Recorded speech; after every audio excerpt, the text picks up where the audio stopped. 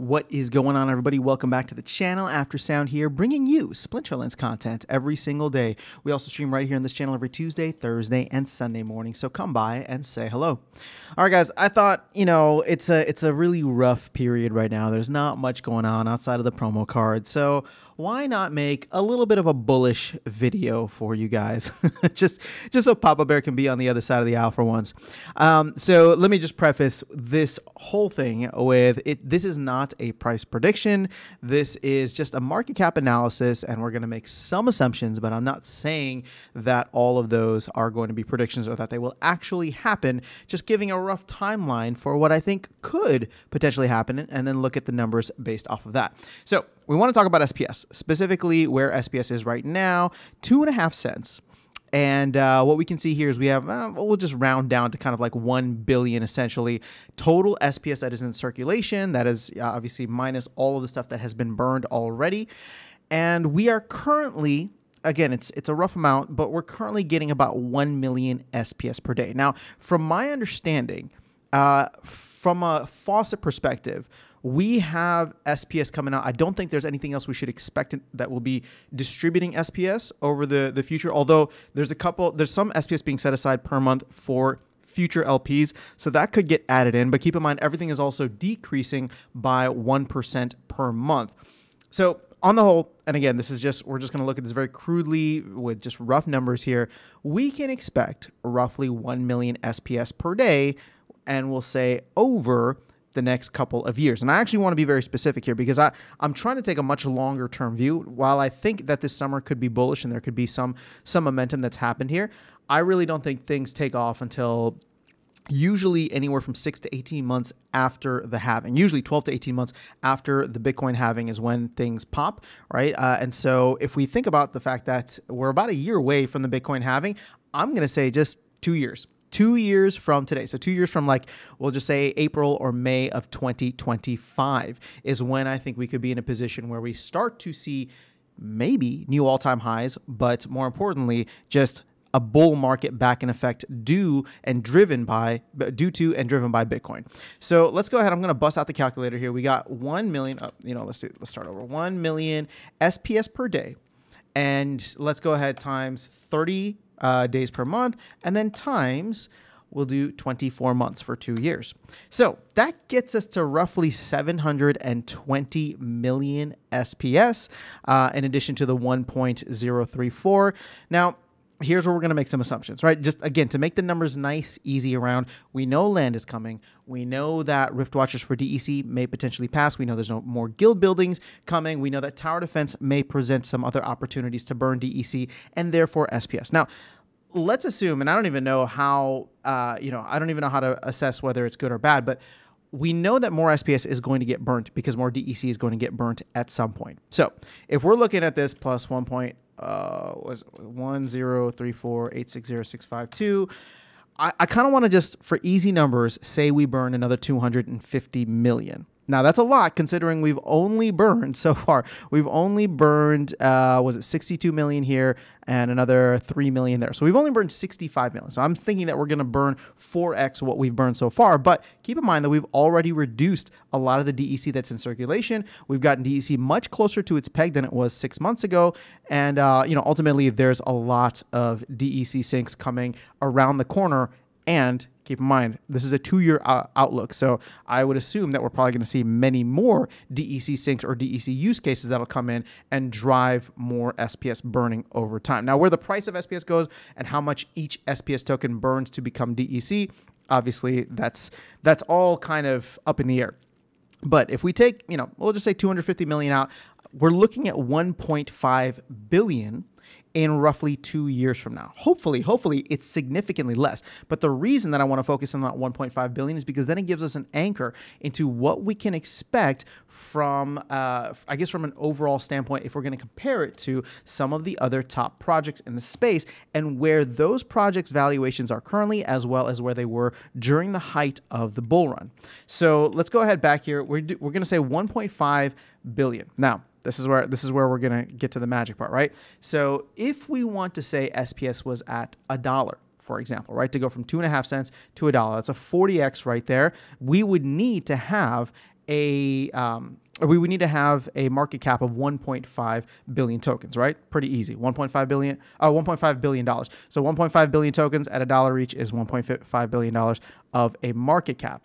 Now, if we want to get crazy with it and look at, let's say SPS were to be one of those 100x tokens, because, and sorry, the reason that I'm doing this is because SPS is nearing its low, and so, or its all-time low.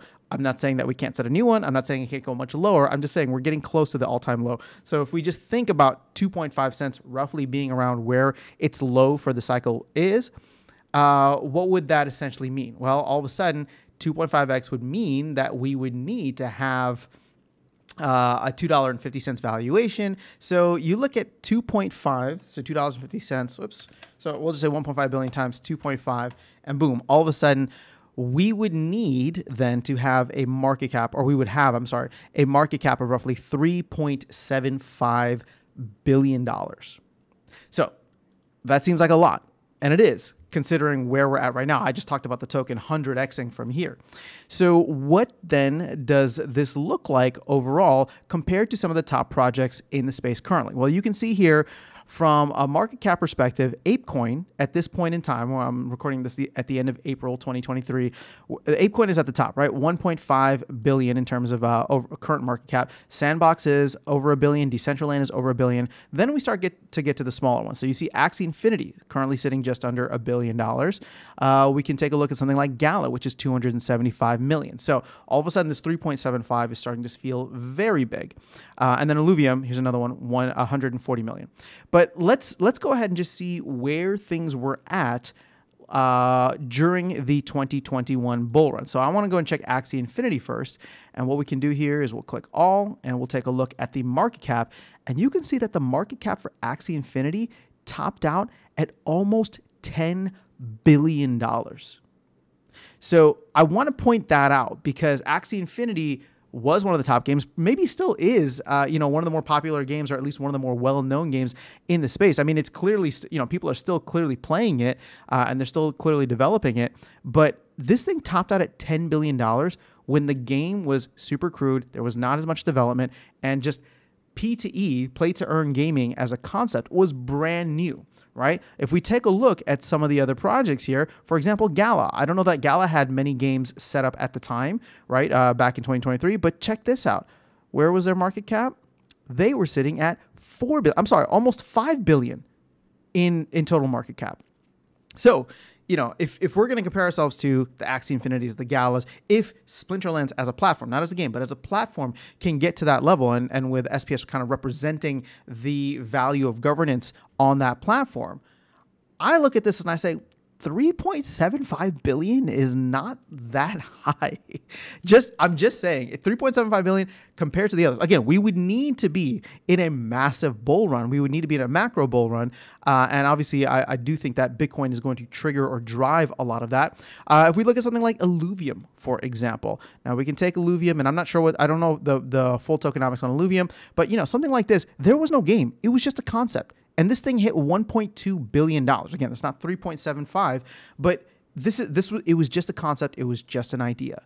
So, we're looking at a lot of games that I would say aren't necessarily the peers, right? They're not one-to-one peers or apples-to-apples comparison. But I'm just looking at a lot of the other games that we've talked about, or are at least considered, or feel as though they are in the same realm of Splinterlands. So let's see if there's anything else here we want to take a look at. We can look at Gods Unchained. I actually don't know. I didn't look at Gods Unchained ahead of time, but if we look at the market cap, you can see something like this was only 200 million at the most, 180 million. So this would assume that, of course, Splinterlands does actually succeed in becoming one of the top games, or at least one of the highly recognized games. I would say that in the bull run of 2021, there was a lot of chatter. There was a lot of focus on Splinterlands, even if it didn't get much love because it was on the Hive blockchain. But a lot of people were talking about it just from a gaming perspective. Here's Star Atlas, another one that was at $500 million market cap. And I don't know what's going on with this. I think it might have gotten hit by the FTX scandal. But here's Splinterlands. I mean, currently sitting at about 24 million. So we're talking about a major major push. So overall, that's kind of where I'm seeing things. Again, this is not a prediction. This is just this is just a market cap analysis. If we go to ApeCoin, I mean, obviously this is one of the biggest projects out there, but actually its market cap didn't even get as high as where Axie Infinity's was. But you can see this was 6.74 in April of last year, when people thought that we may not be done with the bull run quite yet, but obviously we were.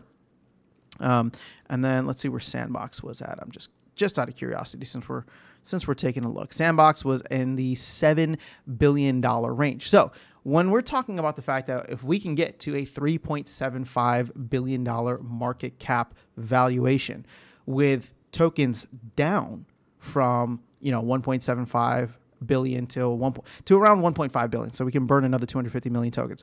Again, this is 2 years away, but I just wanted to present the numbers to you to show you that, in my opinion, right? In my opinion, it is possible. It is actually very possible, but things have to align. So again, this is not financial advice. I'm not telling you to go and ape into SPS and that SPS is going to 100x. I'm just saying, when you look at it from a market cap analysis, when we know the distribution schedule of SPS over the next 24 months, and then when we account for, even just a portion of that being burned, and I would say that 250 million SPS over the next 2 years, 24 months, I actually think I actually think it's not that much. I think we would probably end up burning a lot. And what I would love to see is maybe we get closer down to like the 1 billion token mark by this time, 2025. But again, just throwing these numbers out there, I want to share them with you. A little bullishness, a little hopium maybe for your weekend or your week ahead as we head into the month of May. But let me know your thoughts in the comments below. I will catch you all in the next video and see you around the game. Take care.